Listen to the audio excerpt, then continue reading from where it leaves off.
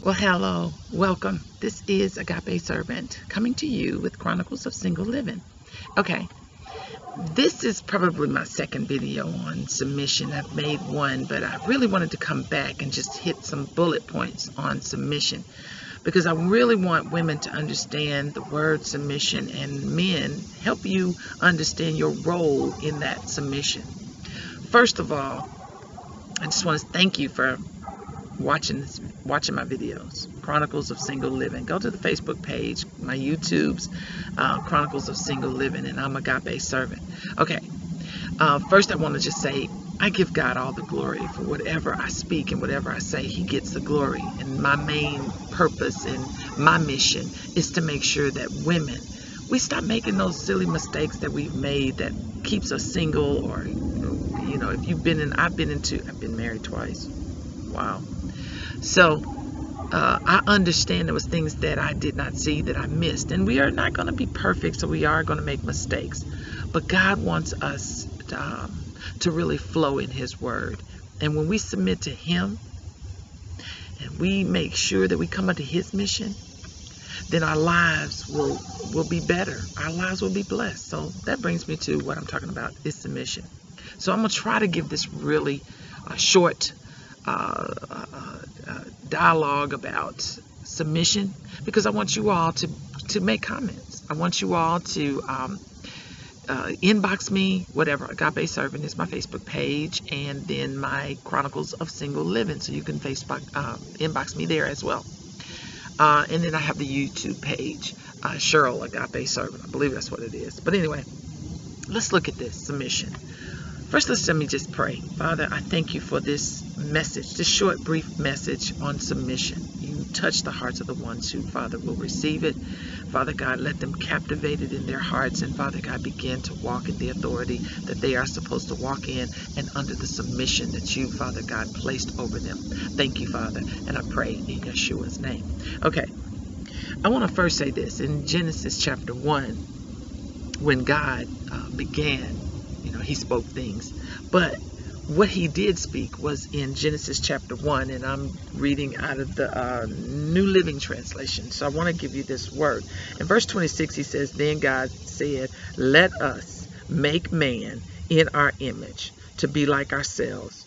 They will reign over the fish in the sea, and the birds of the sky, and the livestock, all the wild animals on the earth, and the small animals that are scurrying along the ground." In 27, He says, "So God created man in His own image. In the image of God He created them." Male and female He created them. Then God blessed them and said, "Be fruitful and multiply, fill the earth and govern it." And it goes on to say what He told them to do in the whole gamut of the animals and the earth. But the first key was when God said, "Let us make man." Man. Some Bibles say human beings, but I prefer the one that says man in the King James Version. Man. Man, meaning the physical man. Now, I always ask the question to women, where were you, women?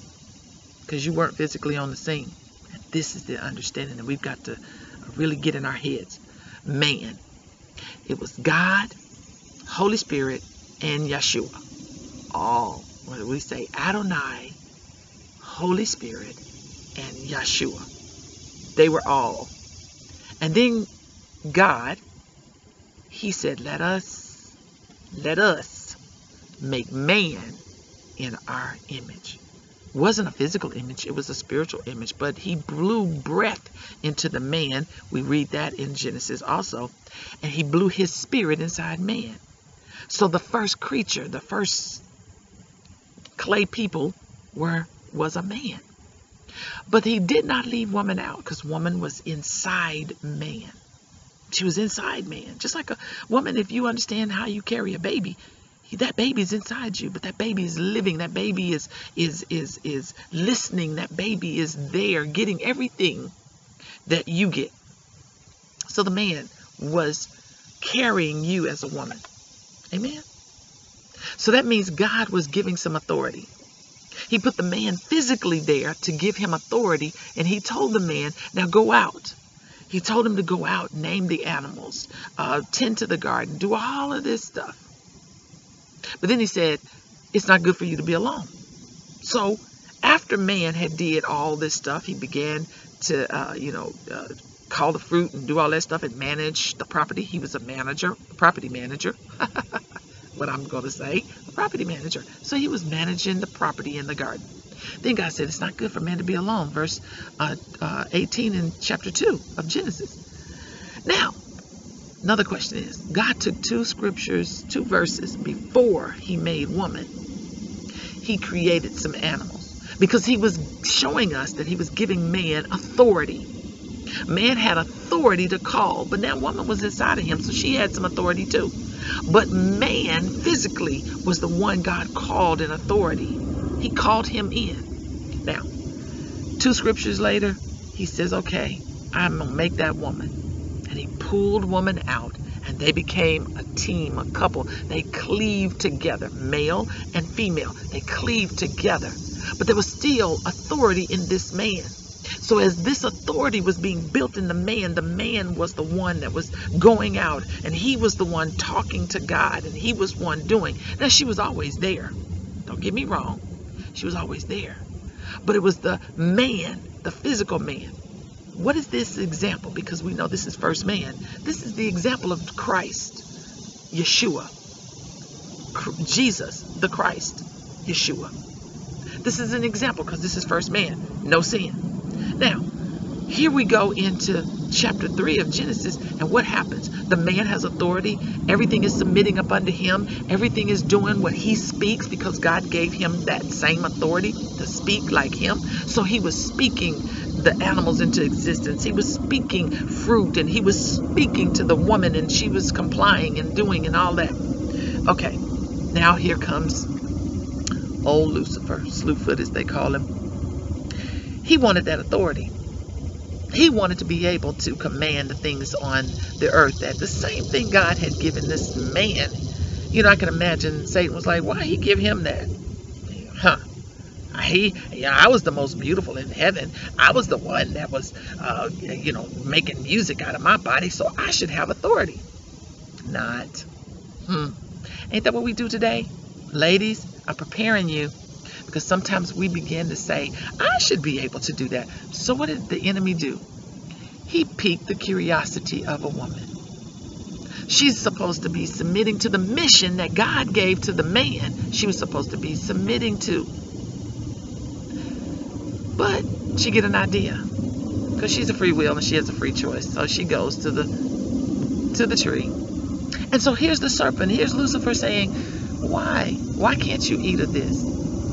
Well, see, she heard the mission, but now she gonna make up her own mission, and she gonna say, well, I ain't, whatever. She didn't even tell the truth.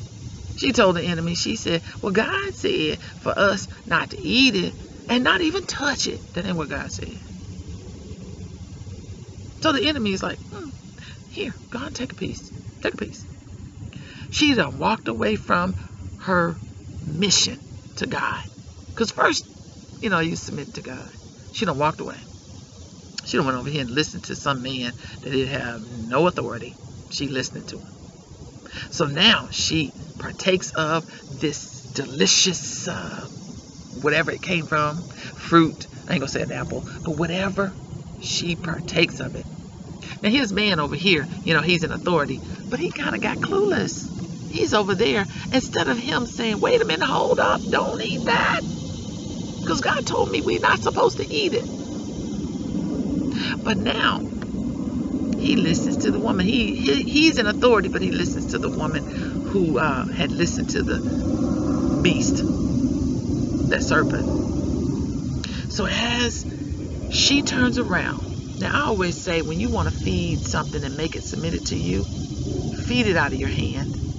Because when you feed it out of your hand, it becomes subject to you. You are in authority. So now she turns to man and she said, here, it's good. Hey, didn't do nothing to me. But guess what? Her eyes still wasn't open.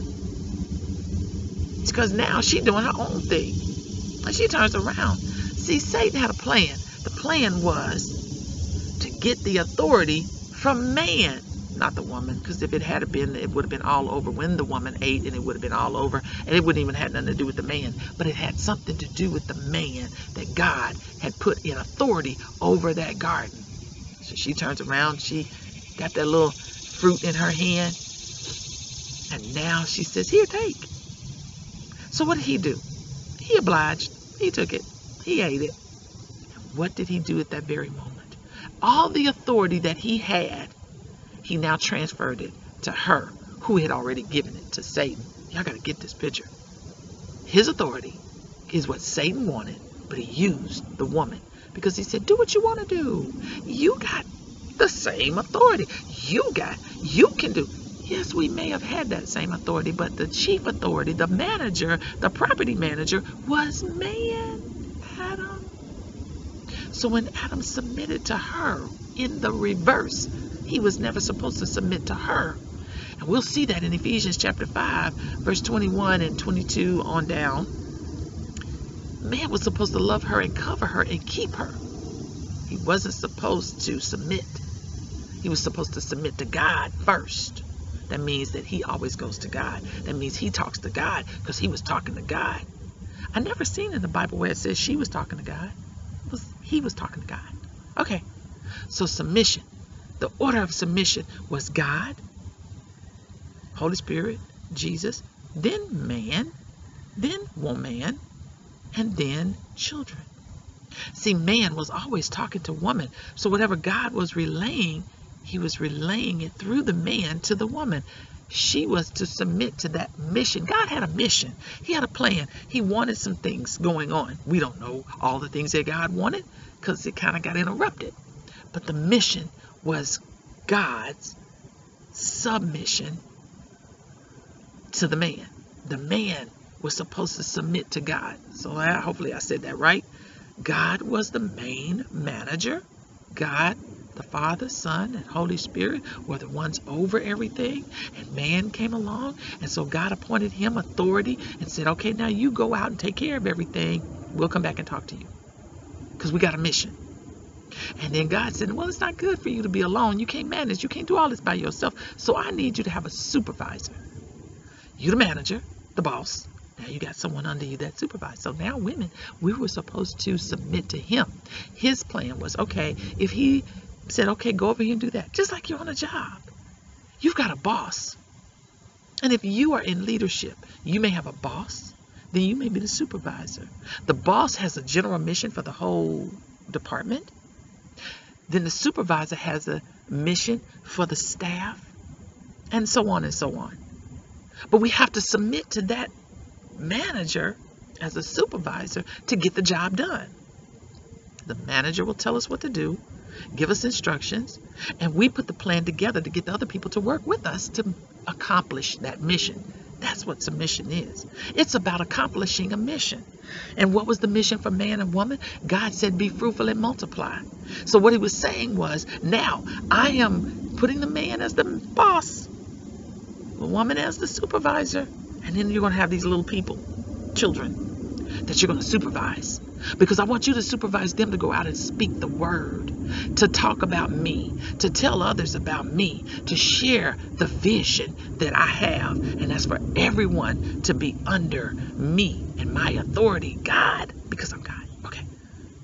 That's part one. Okay. So now let me move on. So we read that in Genesis. Now we're going to go to Ephesians.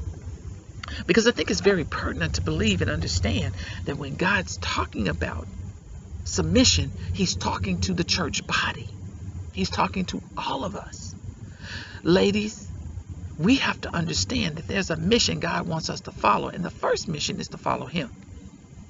So when sin came in, now we're on our own. And so we're kind of out there. And so God is making up another plan. And the other plan is Yeshua, the Christ, Jesus, the Christ. So now, that's the person that now, okay, he's getting ready to be second man. We got first man, Adam, who messed it up, and he submitted, and he gave his authority over. So now we got to get the authority back, because there's a submission. Because if we were all just doing what we want to do, well, pretty much we are doing what we want to do, because that's why the world is looking crazy. But we were really supposed to be under God's mission, and we were supposed to do what God said. But because of pride of the enemy, he's put that pride in us, because now we no longer submit like we're supposed to God. And then we don't know the order of submission. The order of submission is very important, because that's a mission. Sub means under, submarine, under the water, under the marine. So submission, under the mission. We as women got to get under the mission. That's why God says submit. So now that brings me to Ephesians chapter 5, verse, let's start at 21. It says, and further, submit to one another out of reverence for Christ.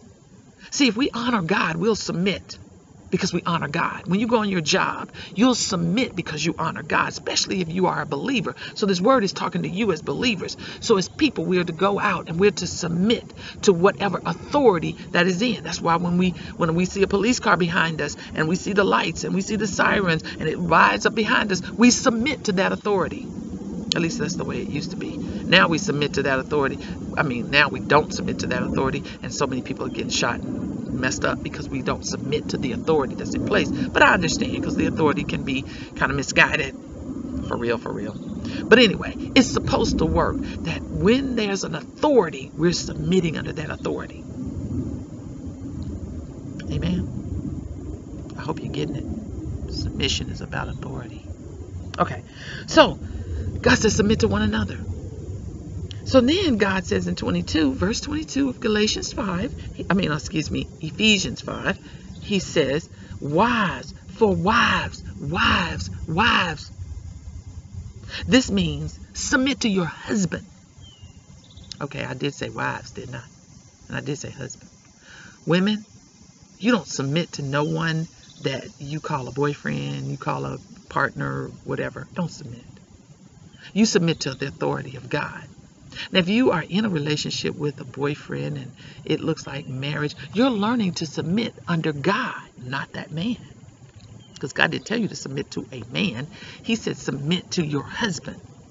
So as a wife, you submit to your husband, but as a girlfriend, you submit to God. So God is the first priority of submission. So when you're doing what God tells you according to his word, that means live your life right, clean life, holy life. That means you're not submitting to a man when he says, oh, baby, we love you, I love you, and, we're about to get married so we can go on and have sex, or we can go on and do such and such, and, why don't we live together, and blah, blah, blah, blah, blah. No. That's not God's plan. His plan is for two people to come together. And I mean two people, male and female, to come together. And look how it looks. You come together, man, woman, and you come together. And that is the form of prayer. When a man and a woman comes together, they begin to pray. They begin to change things in the lives of themselves as well as others. They change. And then they become fruitful and multiply, because if you are childbearing years, you produce children. And when you produce children, your children are to look like God, just like you look like God. And so you're praying and you're sending out godly seed. Now, a man and a man can't do that because they got the same type of body structure. They can't do that. So sorry. That's all I'm saying. Spiritually, Satan is killing the authority of man and woman. He's killing the authority. So he wants man to submit to another man, and he wants a woman to submit to another woman, and he wants us to submit to all the things that we're not supposed to submit to, because we're only supposed to submit to God. And when God says submit one to another, he said in the reverence of him.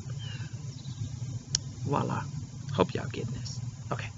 And wives, submit to your husband. Your husband, the band that closes and keeps you together, the one who will cover you, the one who is supposed to follow God's mission, and his mission is to take care of the woman as she's a gift to him. That woman is the one that's supposed to make sure that he's undergirded, that his arms are lifted so that they can go in the path that God has set for them to go in.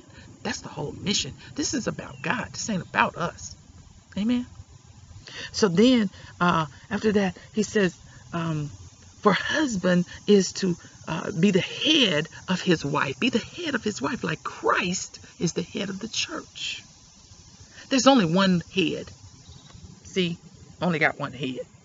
Can't have two, because you'll look like a creature from outer space, or you look freakish if you've got two heads. There's one head that tells the body what to do. If I want to move my hand, my mind says move your hand. There's my hand. Hi. If I want to talk, I'm talking. If I want to do my neck, I'm doing my neck. If I need to walk, my head is telling all that to walk. Why? Because we got a mission to go to. If I want to walk to the store, unless my head says, God, get up, go walk, my body won't do nothing. There's a mission. We got to follow the mission. Okay? So now, God said, as the man is the head of the wife, as Christ is the head of the church. He is the Savior of the body, the church. As the church submits to Christ, so you wives should submit to your husband in everything. I don't think he mixed any words on that. Then it says, for husbands, this means love your wife just as Christ loved the church. He gave himself up for her. He gave his life for the church, us, the body, because he was the head.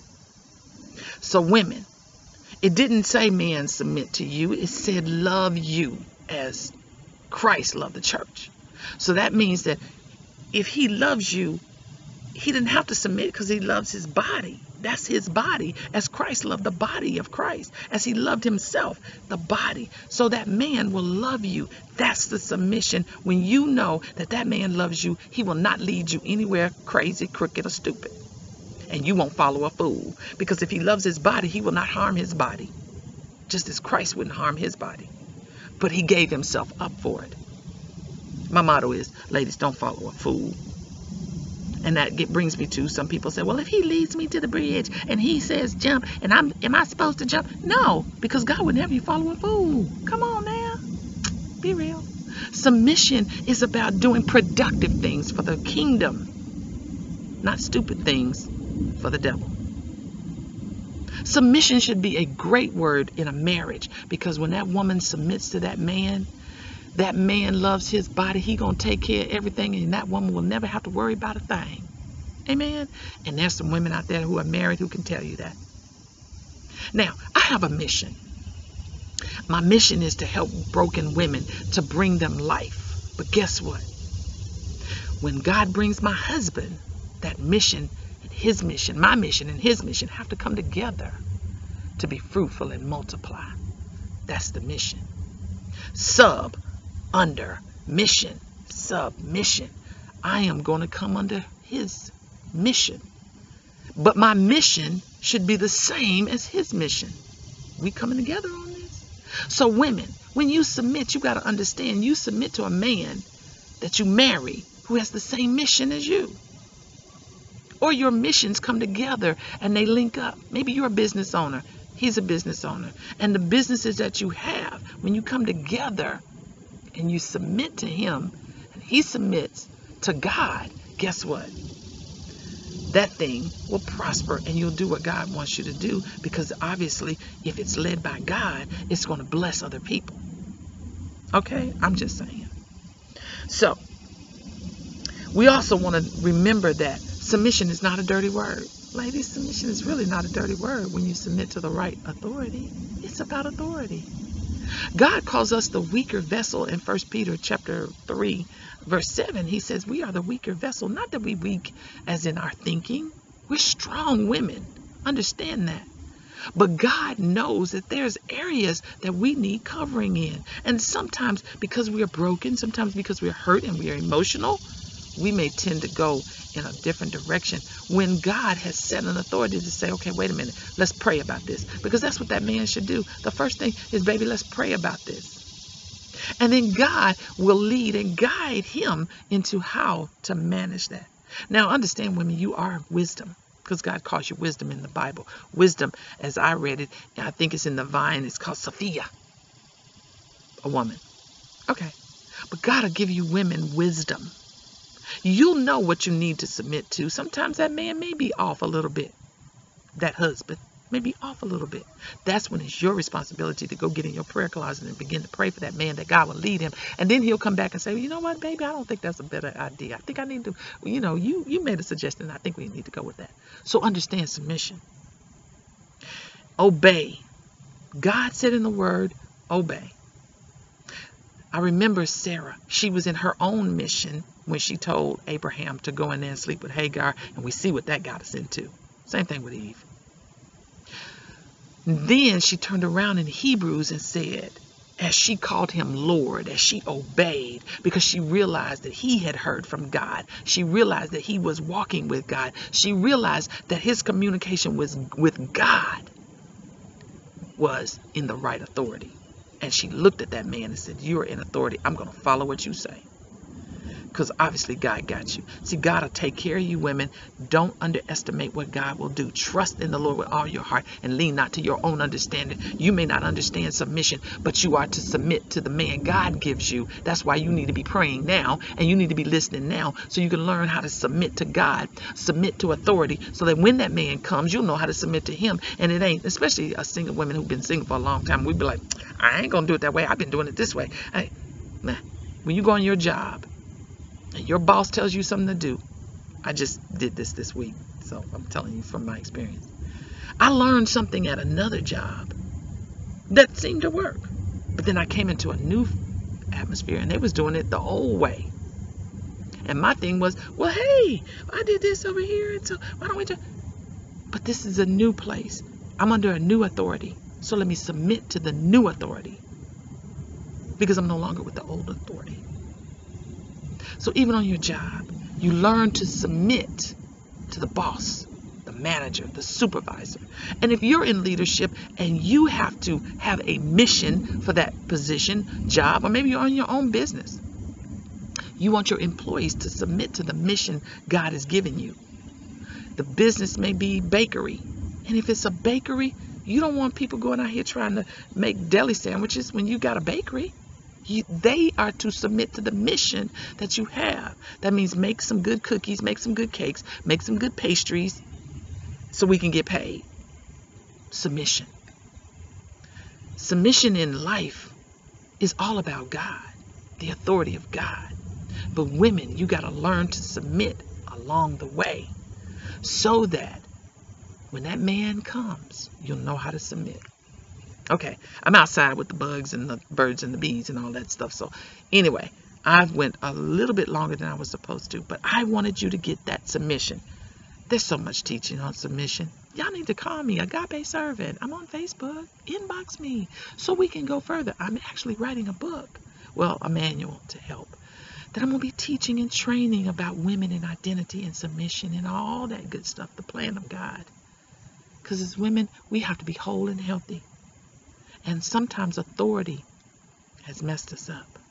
We've been in bad marriages because we didn't submit to God's authority on who we were supposed to marry, because we were too busy looking with our eyes on what we thought.